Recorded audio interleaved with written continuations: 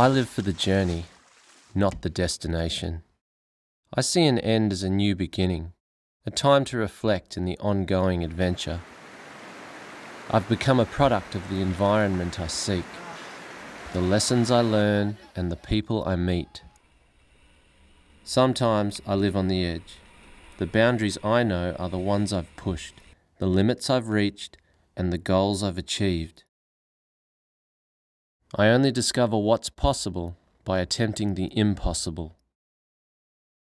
I know that nothing happens unless you make it happen. I've done things the hard way.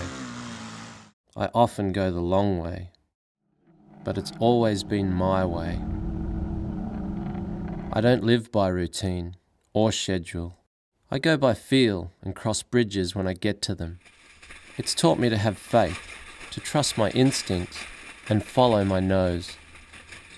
If there's no way, then I'll look for a way. If there's no path, then I'll try and make one. Because on this path, I find like-minded people. People who inspire me, guide me, bring out the best in me. And people who become my friends.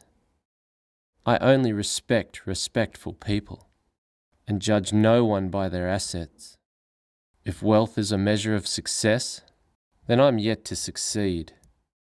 But money can't buy determination, nor can it be deposited into a memory bank. I have a wealthy memory bank. I've built it chasing dreams, reveling in the moment, and living life as a drifter. A two-wheel drifter.